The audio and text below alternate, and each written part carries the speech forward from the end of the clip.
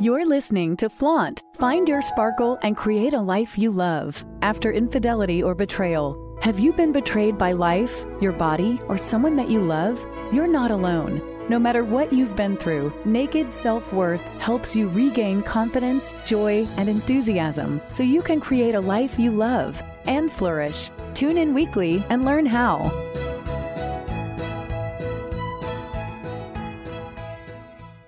Hello and welcome to FLAUNT. Find your sparkle and create a life you love after infidelity or betrayal.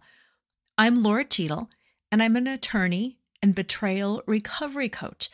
And I believe the betrayal uncovers the truth. Betrayal uncovers the truth of all of those unacknowledged things inside of us that we have masked and covered. And when we are brave enough to finally look at all of those things, that is where the healing begins. I would love to connect to see how I can best support you on your betrayal recovery journey so you can get to the bottom of what really happened and heal faster, skipping the mistakes, the pain, and the obsessive thoughts that plagued me during my own betrayal recovery journey. Before we go any further, I want to remind you to hop on over to betrayalrecoveryguide.com and download your copy of my Sparkle After Betrayal Recovery Guide. It will also put you on my list, so you will get all sorts of good things, tools, tips, tricks, downloadable meditations, and it will keep you in the loop and help you stay strong and connected to who you are and what you want most after recovery. Today, we are going to talk about growing up. And it's a really important, but also a really sensitive topic because there's such a fine line when we have been hurt, when we have been victimized, when we need to step back and to be tender and compassionate with ourselves so we can heal. There's a really fine line between that and then not humbling ourselves, stepping into doing the hard work and moving from the archetype of the princess to that of the queen. And if you're not really sure what I mean by that, what I mean by that is so many of us, I don't want to say all of us because I don't exactly know how you were raised, but so many of us were raised with the belief that love was magical, that love was a fairy tale, that true love meant we would be cherished and loved and cared for. And while all of that is true, true love is so much more than that. Being in love, being in a relationship also requires us to be in a state of responsibility and accountability, not only for the other person, but for us. Most importantly, for us, for ourselves. And yes, while it's nice to have a partnership where somebody else can, engage with you and support and do some of the things and help, and you can really have that give and take, the bottom line is we are all responsible for ourselves. And that's really hard. And the reason I want to address it is because I even know from my own journey, it's hard to grow up. I hate the phrase man up, but for lack of a better phrase, that's what I'm talking about. How to really man up and make decisions, make hard decisions and do hard things. Glennon Doyle's show about We Can Do Hard Things is a really popular show. And the idea of you can do hard things and we can do hard things is kind of a thing right now. But it takes more than just the rah, we can do hard things. It's how do we do hard things?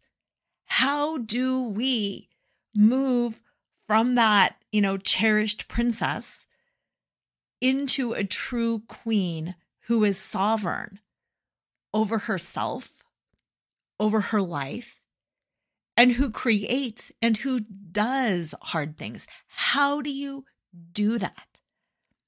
And that's what I want to talk about in this show. Because if you're anything like me, like so many of the women that I coach and work with, so many of the women that come up to me after conferences and things like that, it's hard to actually make the decision, to actually do that thing that we know inside needs to be done. And here's why. It's hard to do that thing that we know we need to do because we don't want to make a mistake. First and foremost, we don't want to make a mistake. We don't want to hurt ourselves. We don't want to let this relationship go because what if I never find a better one? We don't want to let this job go because what if this was the best that I ever had? We don't want to say or do something that irreparably damages everything for the future. We don't want to make a mistake. And that's fair. I mean, who wants to make a mistake? Nobody just wants to. Nobody sets out to go make big mistakes. But even worse than our own, I don't want to do this, is the cultural beliefs around making a mistake. There's a lot of shame around it. Like, you should know better. You should do better. Really? Why? How? Maybe you should know better, or maybe you should do better if you've already done something and learned it 10,000 times. Maybe, but maybe not. There are so many things in life where it is just kind of a guessing game. And how should you know better? And how should you do better? So that's the first thing that I want you to think about. First is, why should I know better? Or why should I do better? If there's a reason, like if you have concrete reasonings or concrete examples that this is a problem or this is going to happen, that's one thing. But otherwise, it's just kind of conjecture. The second part of that is, who is going to be mad at this? We don't want to make people mad. We don't want to rock the boat. We don't want to upset people. The second thing is to ask yourself, who am I impacting if things go wrong? So if you know inside that this relationship is not really going to work for me, I don't really care about recovery, I don't want to stay. Or on the flip side, I know it doesn't really make sense, but I really feel like there's more to this story. But you're afraid to make that decision. Ask yourself, who am I afraid that I'm going to hurt? If you're afraid you're going to hurt your parents or your extended family, think about that a little bit. It's not up to you to preserve their feelings at your own expense. It's up to you to live your own life and to make your decisions. You are the sovereign queen of the universe. You are not the princess who will have things taken away if she does wrong. Thinking about the archetype of the princess is living really at the whim of other people. She is pampered. She is adored. She is given beautiful clothes and she has a tiara and everybody loves her and worships her and adores her. Why? Because she's compliant. Because she's pretty. Because she's ornamental. Because she is kind of seen and not heard. She doesn't rock the boat. A princess is kind of like arm candy. A princess is an accessory. She is a petted, pampered poodle. And I'm just going to say, sometimes it's fun to be a petted, pampered poodle. Sometimes that is fun because life is hard and we do things all the time. and we take care of other people and it's exhausting. And sometimes it's nice just to be like, yep, let me be the accessory. You take care of me. You make all the decisions and I will just smile and be cute. But really, how long are you going to be in that role? Because if that's the role that you really want to live and die in, and you can choose that, that's totally fine. But if that's the role that you want to embody, if that is the most that you want, then that is the most that you will get. You will never be more than somebody else's accessory. And your happiness, the attention that you receive, will always be dependent on what somebody else wants to give. If they find you pleasing enough to give you attention, you will get it. And if they don't find you pleasing enough to pamper and worship, then you're not going to get it. So your entire life, you will be seeking to please others, seeking to perform for others, and seeking to conform to somebody else's expectation of who you are. And again, if that's the choice that you choose, by all means, be the queen and choose that choice and then stick with it. But all choices have consequences. All choices have consequences. So if that is the rule that you choose, the consequence is you will never be enough. You will never be enough. Because somebody is always going to want something more from you. Somebody is always going to seek something from you. And you will always, always be kept in that position of seeking to please. You will never be allowed to validate yourself. You will always be seeking to please somebody else, or to prove that you are worthy enough for somebody else. So let's talk about the archetype of the queen as opposed to the princess. Here's the similarities and the differences. They are both royalty. They are both special. They are both worthy. Sometimes I struggle with the archetype of royalty because to me, that kind of sounds like some people are inherently worthier than others. And I believe that we are all inherently worthy. But that little tiny twist aside, let's just go with that analogy. As royalty, you are worthy.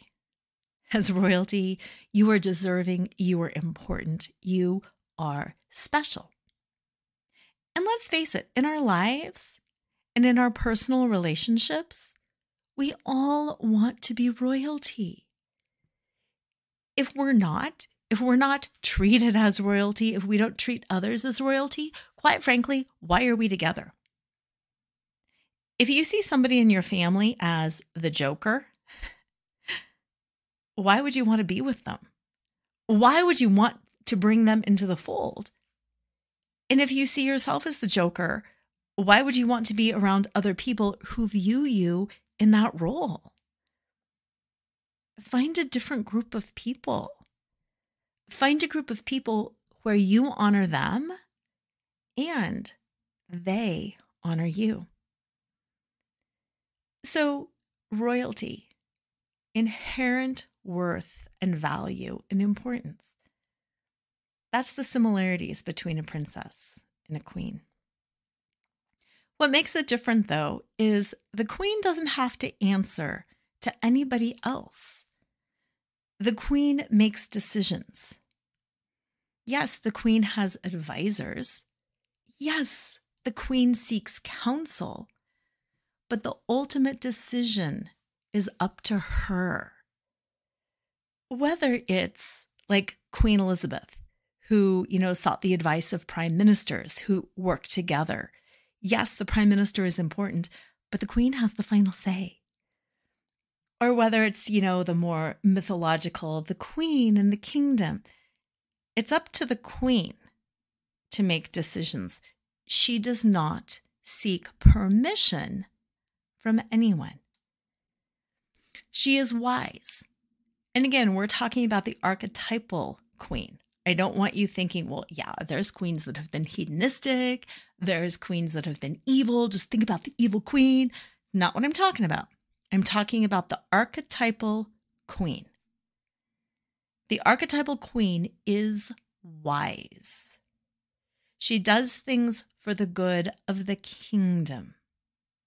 She does things for the good of all, and she takes care of herself exquisitely well so she can rule and take care of her kingdom. She is fair. She is honest. She is clear. She seeks counsel and advice. She weighs the options, and she makes decisions. And here's what's important too. When she's wrong, when she's made a bad decision, when she's made a mistake, she owns it and she fixes it. She doesn't blame. She doesn't shame. She doesn't make excuses. She doesn't seek permission from anybody else. She does what she needs to do. And that's my question for you. How often are you that wise leader? How often do you do what you need to do? And how often, if you're like I used to be, and like so many people that I work with are, you kind of go, but I don't want to do that. And I want to say it's normal to say, I don't want to do it. We had some tremendous rains lately. Let me tell you, big time hailstorms, big time rain. And our basement flooded. And I know you could relate to this, but I come down and I look at the flood and I look at these boxes in water and I just think, oh God, I can't do this. Like, I don't want to start pulling stuff out. I don't want to start getting shop vacs. I don't want to start moving. Like, I just don't even want to start this project. It's so over my head. And I think that sometimes when I work too, I'll open up email and I'll realize I'm 2 million emails behind and I'll think, I just don't even want to do that. I just can't tackle that right now. Or same thing, it'll be time for dinner and I'll walk into the kitchen and it's like, I just can't. I just can't. And that's normal. And it's totally healthy to give yourself some compassion, some grace, and some space, and to listen to yourself and to realize, like, if I'm not down for this, I'm not doing it. And that's okay. But when it comes to some of the big things that are hard to do, that's when you have to grow up. That's when you have to dig deep. And that's when you have to do what you need to do, regardless of whether you want to do it or not. Let's talk about some of those things. If you're in a relationship and your partner really has needs and you really don't want to do it, there are times you just need to grow up. You need to do it. You need to pick through the hard stuff. You need to have some of those conversations. My husband and I never have been good at having conversations around finances. He tends to get triggered. I tend to get anxious. And our conversations around finance do not go well. So in the past, we have had a tendency to avoid them. Just don't have the conversation. Don't talk about it. We'll just let it go. He lost his father recently, and there's been a lot going on around, you guessed it, finances. And looking through somebody else's messed up finances makes you realize sometimes how out of control your own are. Passwords, accounts, policies, like all of these things. And it was one of those things that inside I kept thinking, I don't even want to address this. I don't want to bring it up. I know it's going to cause problems. I know he's going to get triggered. I know I'm going to get afraid. I know I'm going to have all this fear and it's not going to go well. And then I realized, you know what? I'm not the scared little princess who seeks to please. If he gets triggered, he needs to own his own triggering. And if I get anxious and afraid, I need to own my own anxiety and fear. So I told him that you need to manage your triggering. I need to manage my anxiety and fear. And I also said, since so many of the benefits and policies and things came from your job, I don't know about them. So I'm also battling this sense of ignorance, this sense of shame that I didn't learn about it sooner, the sense of embarrassment that I've let so many years go by where I didn't ask relevant questions about those things. And I have to manage that. So let's come to each other and let's be honest about what we think is going to come up within us. Not what we think is going to come up in the other person. That's other kind of a different form of othering. That's focusing on other people. And isn't it just easier to focus on other people's shortcomings? It is so much easier to focus on other people's shortcomings than it is your own. It's so much easier to diagnose others or to tell them what they should be doing, but that's kind of not the point. Queens don't do that. Queens don't sit around and focus on other people. They take care of themselves so they can take good care of their kingdom. I guess I should be calling it a queendom, right? Anyway, so I can tell you what my husband needs to focus on, but I can also guarantee he knows what he needs to focus on. I know what I need to focus on, but it's kind of hard to admit. It's kind of hard to come up to him and say, I have fear, I have shame, I have anxiety, I have embarrassment, I have all of these negative emotions. But that's what I did. That's growing up. That's owning it. That is, how do you do hard things? By doing it. You do it by doing it. How do you do it? By looking within. Not by looking outside of yourself. It's not out there. That's why I say betrayal uncovers the truth. The truth of all of those unacknowledged things inside of us.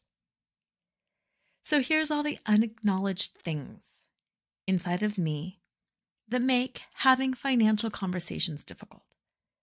So I go to him and I say, it's time I stepped up. I need to own this.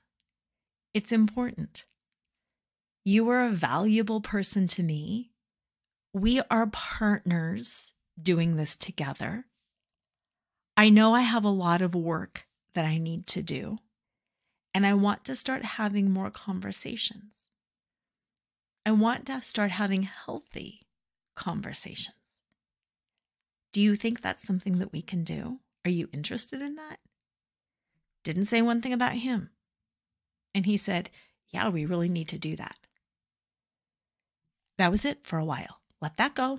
Let it go. Hang out. Then I went and did some of my own work. I read some things on different financial benefits.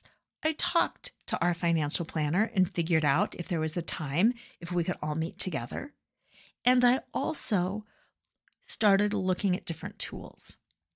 What are some tools that I can use to calm my anxiety in the moment so I don't train wreck this conversation? And I figured out box breathing. Box breathing, where you breathe in for a certain count, like in for a count of 4. You hold for a count of 4. You exhale for a count of 4. And then you hold empty lungs for a count of 4. And you repeat that 3 or 4 times. I practiced it and I was like, hey, this box breathing really helps me re-anchor into myself and to what is important to me. And for me, I even liked the idea, the visual of a box, because I was seeing my finances in the box and I'm like, I need to manage this box. The last 3 shows, hopefully you've listened to them. They were conversations with the betraying partner. And they were 3 very intimate and deep conversations that I had with my husband, talking, the first one about what his state of mind was before the affairs, what led up to that. The second one was what happened during the affairs, his state of mind around that. And then the third one was what happened after the affairs. And if you haven't checked those out, please go check them out. They are truly very enlightening. Anyway, one of the things that he talked about in, I believe, all 3 of those shows was the idea of compartmentalization. And compartmentalization is a normal, healthy thing that we all do. When we're at work or we're focusing on something, we're focusing on that task. We're not totally distracted by what's happening at home or what's happening with our friends. We kind of tune those things out and we focus on the task at hand. Same thing, like if we're cooking dinner or reading a book for fun, we're focusing on that task at hand. We're not thinking about 50 different things all at the same time. And that's compartmentalization.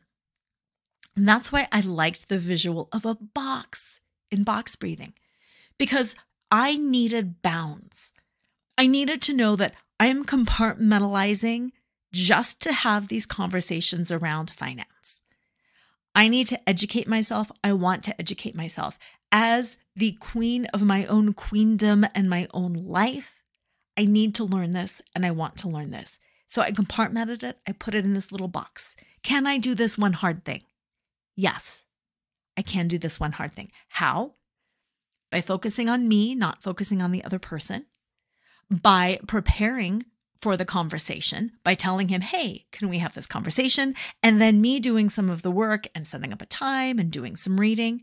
And then third, by giving myself a tool to manage the anxiety that I can imagine that I will feel having this conversation. Now, the next thing that I am going to do, I haven't done yet, but the next thing that I am going to do is I'm going to set a limited period of time to have this conversation. None of us can figure everything out in 10 minutes time or an hour or 3 hours. And the more time we lean into something, the more frustrated we are going to get, and the more likely we are going to be triggered, to fall apart. The more likely our partners are to be triggered or to fall apart. How do you eat an elephant? Bite at a time. So the next thing I'm going to do is schedule that bite. Yay, we've got our conversation with our financial planner coming up. I'm going to set that. It's going to be 90 minutes. Then I'm going to walk away. Because as the queen, I have other things to do. After that 90 minutes, I will let it go. If there's something I need to learn or follow up on, of course I will, but not in that moment. And here's the important part. I'm not going to continue to bother anybody else around that. That means I'm not going to call the financial planner 12 times that same day. Nor am I going to ask my husband 49 questions that same day. I am creating healthy boundaries, both for myself and for my partner. And when I do that, when I take responsibility to create and abide by those boundaries, it ups the level of trust and safety in the relationship. It ups the levels of trust and safety in the relationships. And I want to say so much more about this. So much more. I set this conversation up for success. I didn't just all of a sudden launch into talking about something that the person I was talking to wasn't prepared for. I thought I had conversations with friends where I could kind of do my free range thinking. And I prepared because I took responsibility to set this conversation up for success. Because I am a queen and because my job is to make things go well. My job is not to lead my country into war. My job is not to make people so irritated that they are going to revolt or leave or yell off with her head. My job is to bring everybody in and to elevate all of us collectively. It is such a misnomer that we can just talk in relationships. It is so not true that just because we live with someone and we love someone and we're related to them, that we can just talk. Oh my gosh, of course, we all just want to talk. And there are times that you can just talk. You can just talk when it's not important. You can talk about the weather. You can talk about TV shows. You can talk about what's going on with people. You can talk about all of these things under the sun, but do not talk about important topics unless you have prepared for them. Just like you might prepare for a work conversation. Just like you might prepare when you're advocating for your children. When you're going to the doctor and you're helping an aging parent. When you were calling insurance and you're filing a claim and you need to advocate on behalf of yourself. You get documents pulled together. You might write down notes of the timeline and dates so you get things right. You collect your information, you pull it together, you think it through, and you process it. And then, this is a huge one. The person that you need to talk to, you kind of find out if now is a good time. You walk into the classroom and you see the teacher and you say, hey, is now a good time to talk about the individualized learning plan for my child? And the teacher might say, yes, let me put these papers down and we'll tackle this. Or no, I'm actually on my way out the door. I'm doing an after-school club. Can we talk about it on Thursday? When you call insurance to file a claim, if somebody answers, you ask, or they will tell you, or they won't even answer. They will call you back when it's a good time. Or you will say, when can we talk about this? You would never just walk into a coworker's office, whether it's a boss, a subordinate, a equal coworker. You would never just spring something on somebody. You would let them know, hey, I want to talk about the whatever account. Hey, we've got some problems that are coming up here that I found. We need to talk about this. You're always asking for that person's permission because it's important.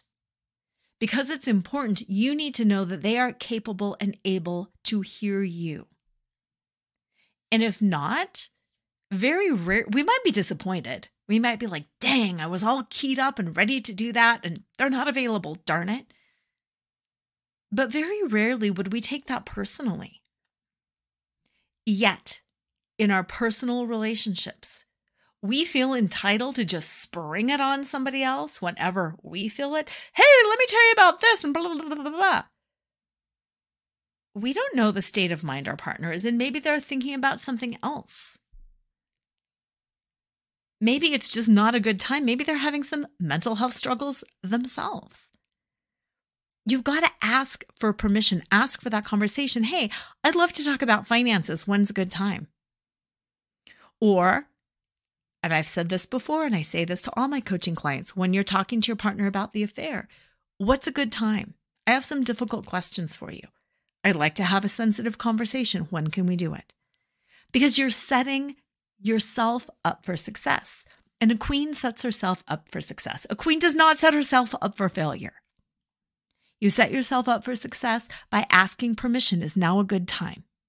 And I'm not saying permission to speak. That's different. It's permission to have the conversation. You need to have permission to have the conversation, not permission to say what you need to say.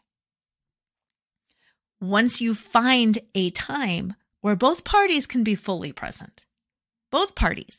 And if somebody says, I can't do it right now, how about Thursday? And Thursday is not a good day for you. Again, you can say, actually, that doesn't work. Can we look at Friday?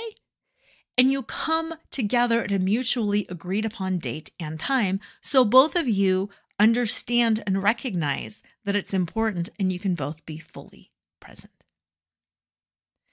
So once you have done that, you continue creating success in the conversation by only talking about what's going on for you and what you need to own. It's good to practice. It's good to prepare. It's nice if you've got a trusted girlfriend or a counselor or a coach that you can start talking these things through with, because then you can talk and then you can figure out what it is that's going on. One of the things in my coaching package, I give my clients unlimited access to me, 24/7, unlimited access to me. And what I tell people to do is hop on Voxer, which is a walkie-talkie app, and start talking things through. Talk things through to me. You can pretend that I'm your partner. You can just talk to me about what's going on in your mind, because you might be an external processor. A lot of us are. And it's really important to do that external processing and to get it out of your head, because when you're just thinking it through, oftentimes there's loops that you don't realize are there until you say it to somebody else. And then when you say it to somebody else, then you're like, oh, there's a loop in that thinking that I didn't really understand. And then that somebody else, like me, if I'm your coach, will vox you back and be like, you were so right on with this, but this doesn't make sense. Or this is something you can control, but this is not something you can control. So what are you going to do? Why don't you start thinking about something over here? What's going to happen if somebody says this? Have you thought about that? And then you can have some of those little things, those little bugs worked out before you even have the conversation. And the conversation has less of a chance of getting derailed. And then I can also say things like, ooh, that sounds accusatory, or is that something you really want to know? Because if you really want to know that, that's one thing, but that's also something you can't unhear. So let's talk about that. How would you feel if you learned that little detail? How would you feel if you see or hear something different? And then that just gives you a chance to go a little bit deeper and again, to be more prepared and to set the conversation up for success.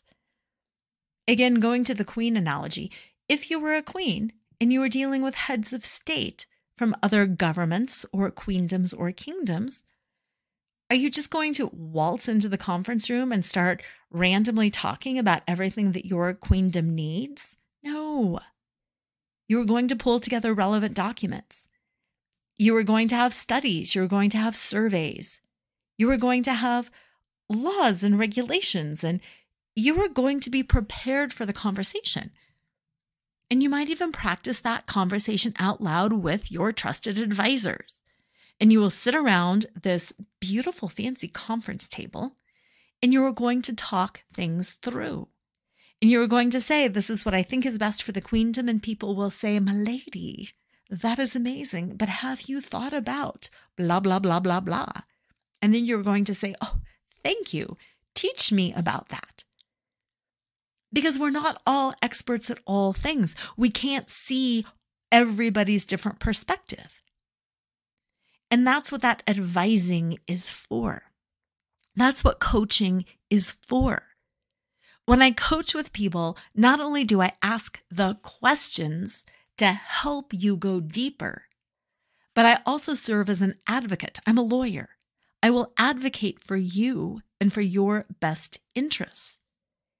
And I will be able to advise and say things like that.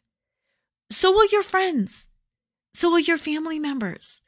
So will the people that love you. They will be able to advocate for you, and they will say, that sounds really good, but I know you.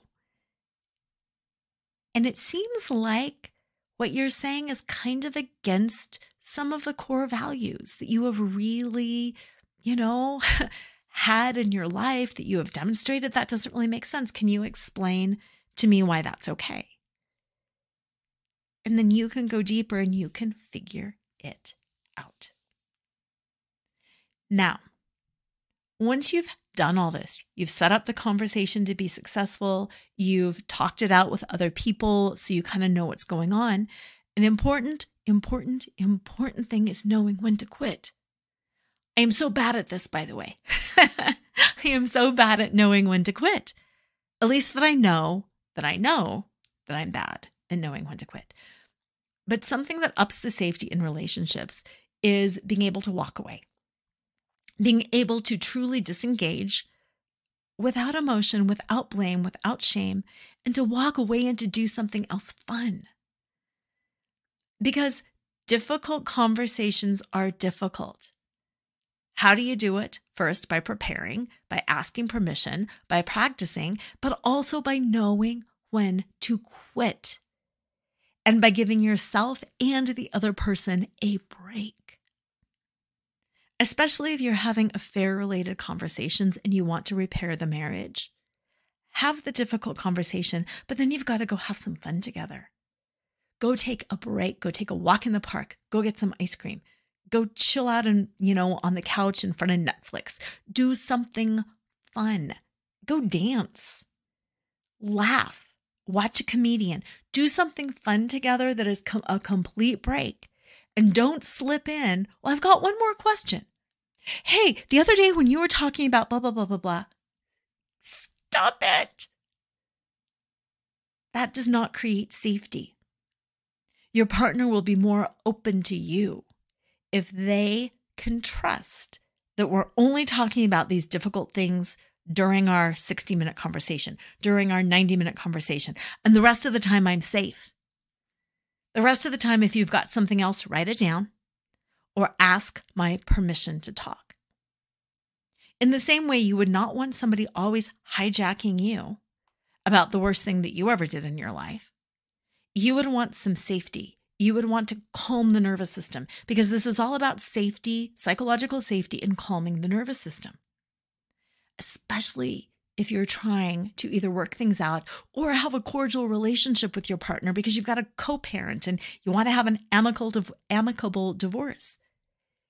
You need to be able to calm the nervous system, create safety. And when you calm the nervous system and create safety, you're in the thinking portion of your brain anyway. So you're going to have better decisions.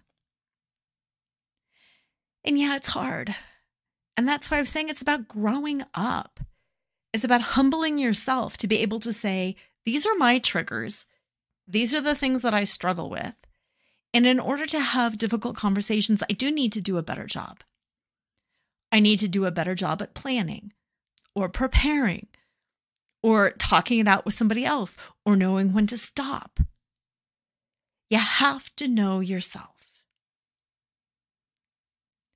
I use the analogy of burlesque a lot. And if you've listened to my show, you probably know that my burlesque name, my burlesque alter ego, is Socrates. And I explain all about the burlesque alter ego in my book. So pick up my book, FLAUNT, drop your cover, and reveal your smart, sexy, and spiritual self, and do the burlesque alter ego exercises. They are a ton of fun. But my burlesque name is Socrates. And the reason that I suggest having a burlesque alter ego is the alter ego is that version of yourself that is fully expressed, fully revealed, and fully powerful.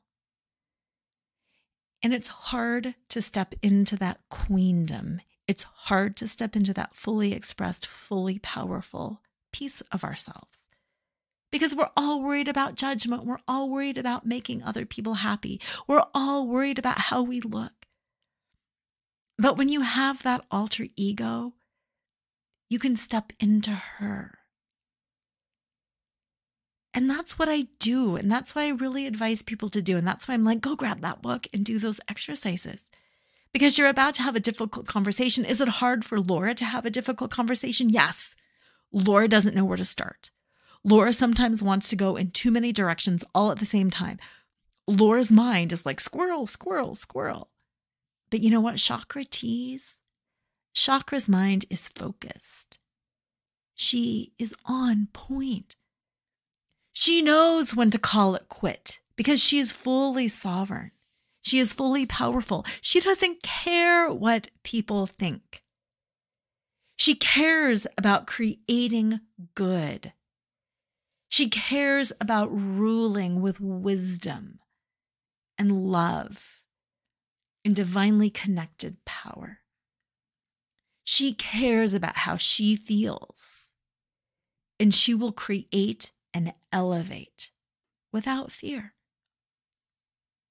And stepping into her energy makes me, Lora, a better person.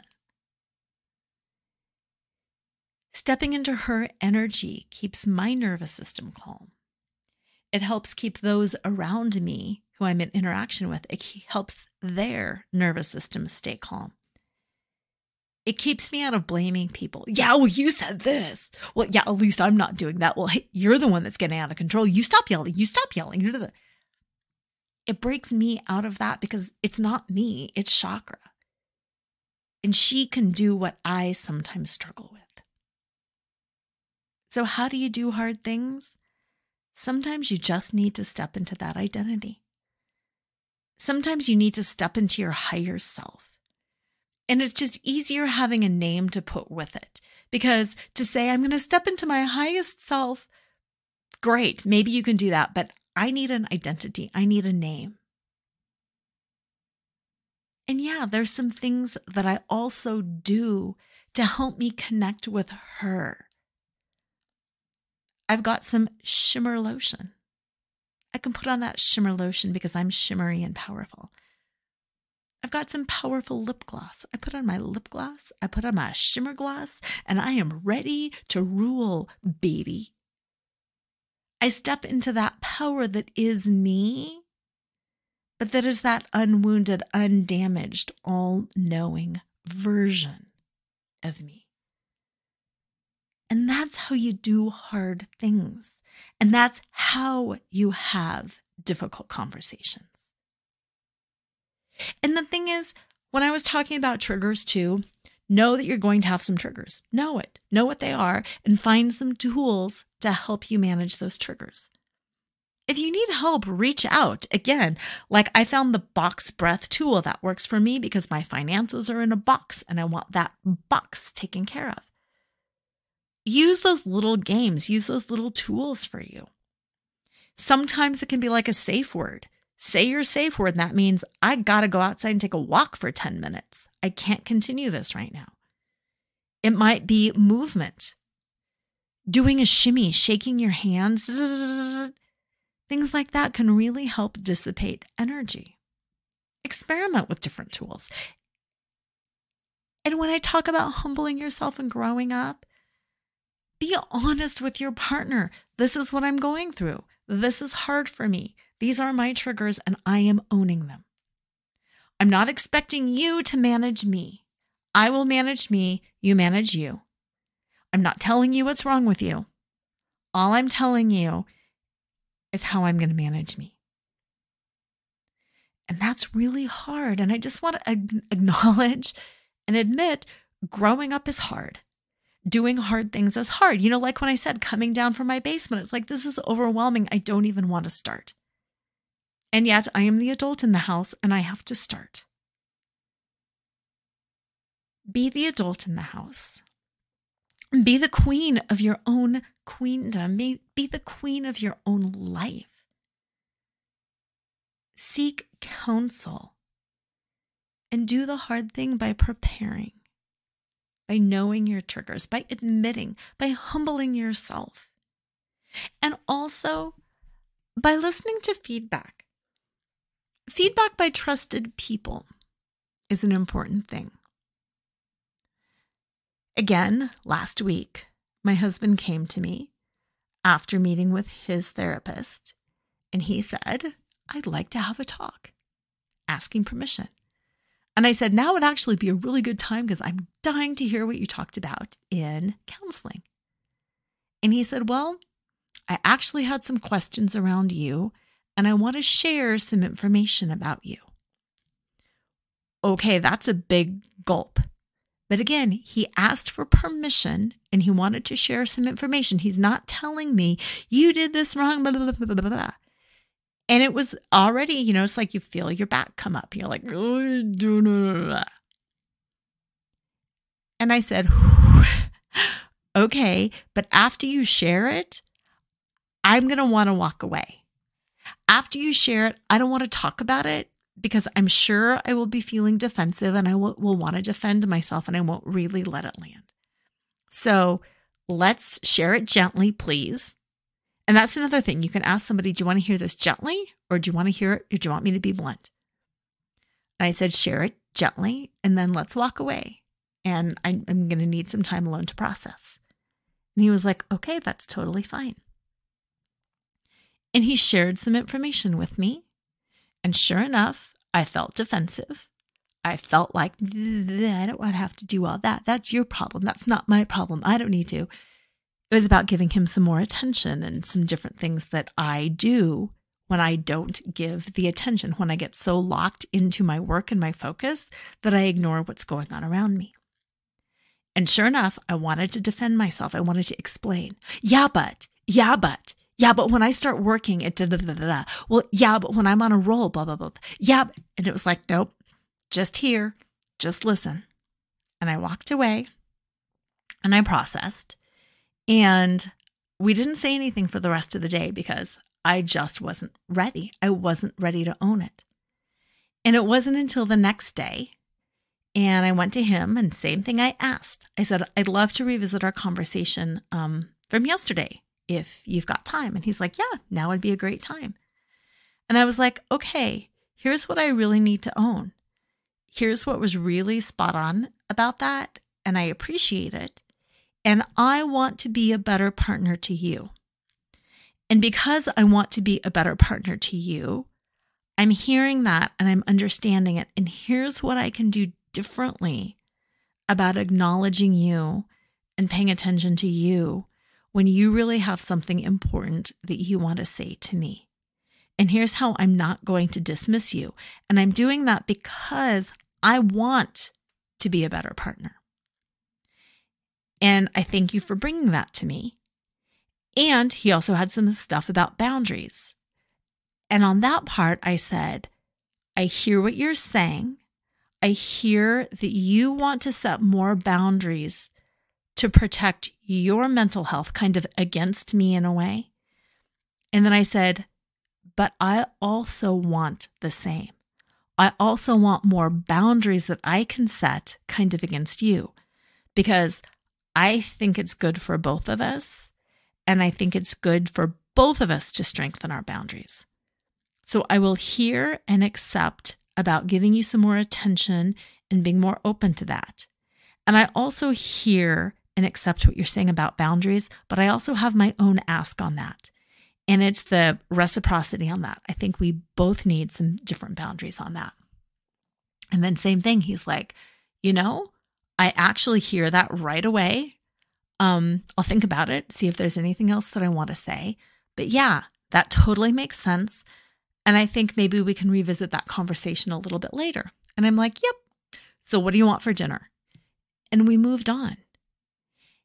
And that's just such a healthy way to continue to have those difficult conversations. It's, like I said, the bite of the elephant, bite at a time. It's talking about it. It's sitting with it. It's deciding. I decided I want to be a better partner. I am perfectly within my right to say, you know what? I am focused on my work, and that's my first and foremost, and I'm not going to stop and take care of you.